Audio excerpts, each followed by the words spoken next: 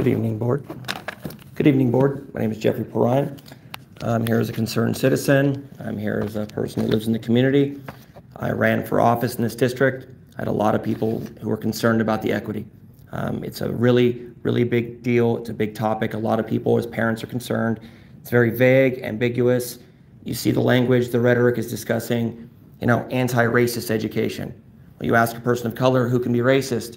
No one of color can be racist. So when I see anti-racist education, all I see is anti-white education. So we need to stop playing games.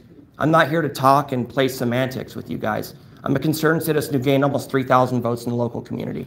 I got votes based on my stances and my views. You might be a leftist extremist who wants to be funded by the gay queers of Sacramento. That's your choice. But I have just as much right to represent the Christians and the families that support two genders, marriage between a man and a woman, natural marriage, natural family, all the above, okay? So this equity is just absolute trash. I went to the curriculums meeting 2 weeks ago. It's just all anti-white, anti-Christian, anti-European crap. It is literally work of Marxists, cultural Marxists at that. They're communists and they're anti-white. And I'm going to reiterate it at every meeting I have to come to. It doesn't matter how you label it as anti-racist, anti-whatever, pro-equity.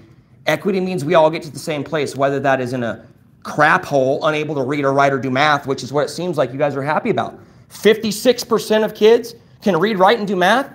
Wow, but 86 are walking out the door with a high school diploma. Wow, they go work at the store and can't read or write or do math? What are you happy about? But you want to talk about equity. You're going to drag everyone down, make sure no one succeeds, so all of our children can't read, write, or do math? How about you start teaching children how to actually be human beings? Not worry about sex all day long, sexualizing our children. Stop grooming our children, you understand? We groom our kids at home to have our values and our morals and our mindset, our beliefs. Thank you, Board.